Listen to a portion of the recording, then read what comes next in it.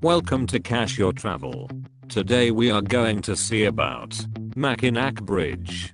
The Mackinac Bridge is a suspension bridge spanning the Straits of Mackinac to connect the upper and lower peninsulas of the US state of Michigan. Opened in 1957, the 26,372 foot long, 4.995 miles, 8.038 kilometers, 1 bridge, familiarly known as Big Mac and Mighty Mac, 4, is the world's 24th longest main span and the longest suspension bridge between anchorages in the Western Hemisphere. 5. The Mackinac Bridge is part of Interstate 75 and the Lake Michigan and Huron components of the Great Lakes Circle tour across the straits. It is also a segment of the US North Country National Scenic Trail. The bridge connects the city of St. Ignace on the north end with the village of Mackinac City on the south. Envisioned since the 1880s, the bridge was designed by the engineer David B. Steinman and completed in 1957 only after many decades of struggles to begin construction. Length. The bridge opened on November 1, 1957. 6. Connecting two peninsulas linked for decades by ferries.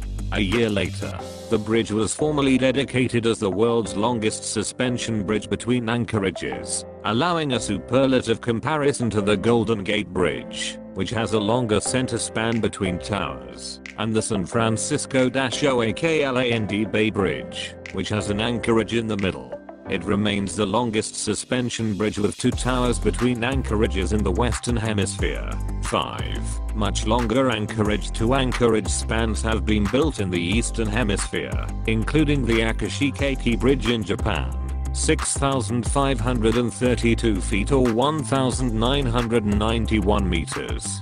But the long lead-ups to the anchorages on the Mackinac make its total shoreline-to-shoreline length of 5 miles, 8.0 kilometers, longer than the Akashikeki, 2.4 miles or 3.9 kilometers. The length of the bridge's main span is 3,800 feet, 1,158 meters, which makes it the third longest suspension span in the United States and 20th longest suspension span worldwide. It is also one of the world's longest bridges overall. History. Early history. Vacation land.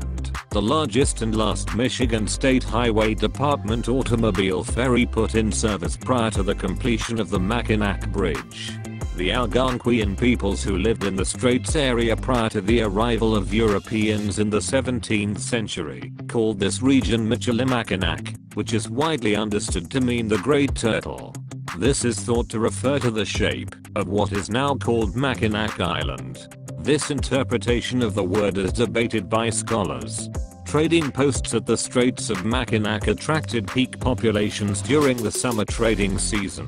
They also developed as intertribal meeting places. 7. As exploitation of the state's mineral and timber resources increased during the 19th century, the area became an important transport hub. In 1881, the 3 railroads that reached the Straits, the Michigan Central, Grand Rapids and Indiana, and the Detroit, Mackinac and Marquette, jointly established the Mackinac Transportation Company to operate a railroad car ferry service across the Straits and connect the two peninsulas. 8. Improved highways along the eastern shores of the lower peninsula brought increased automobile traffic to the Straits region starting in the 1910s. The state of Michigan initiated an automobile ferry service between Mackinac City and St. Ignace in 1923. It eventually operated 9 ferry boats that would carry as many as 9,000 vehicles per day. Traffic backups could stretch as long as 16 miles, 26 kilometers. 9. Plans for the bridge. After the opening of the Brooklyn Bridge in 1883, local residents began to imagine that such a structure could span the straits. In 1884, a store owner in St. Ignace published a newspaper advertisement that included a reprint of an artist's conception of the Brooklyn Bridge with the caption, "Proposed bridge across the Straits of Mackinac." 10. The idea of the bridge was discussed in the Michigan legislature as early as the 1880s. At the time, the Straits of Mackinac area was becoming a popular tourist destination, especially following the creation of Mackinac National Park on Mackinac Island in 1875. At a July 1888 meeting of the board of directors of the Grand Hotel on Mackinac Island, Cornelius Vanderbilt II proposed that a bridge be built across the straits, of a design similar to the one then under construction across the Firth of Forth in Scotland. This would advance commerce in the region and help lengthen the resort season of the hotel. 10 decades went by with no formal action. In 1920, the Michigan State Highway Commissioner advocated construction of a floating tunnel across the straits.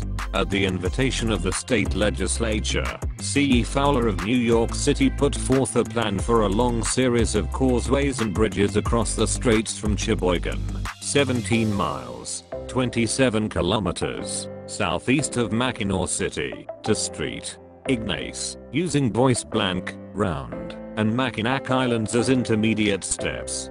History of the bridge's design. View of a bridge tower. The design of the Mackinac Bridge was directly influenced by the lessons from the first Tacoma Narrows Bridge, which failed in 1940 because of its instability and high winds.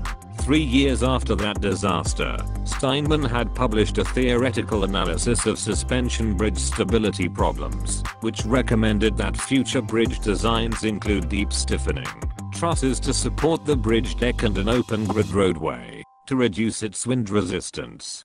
Both of these features were incorporated into the design of the Mackinac Bridge.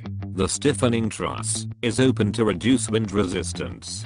The road deck is shaped as an airfoil to provide lift in a crosswind, and the center 2 lanes are open grid to allow vertical, upward, airflow, which fairly precisely cancels the lift, making the roadway stable in design and winds of up to 150 miles per hour, 240 km/h.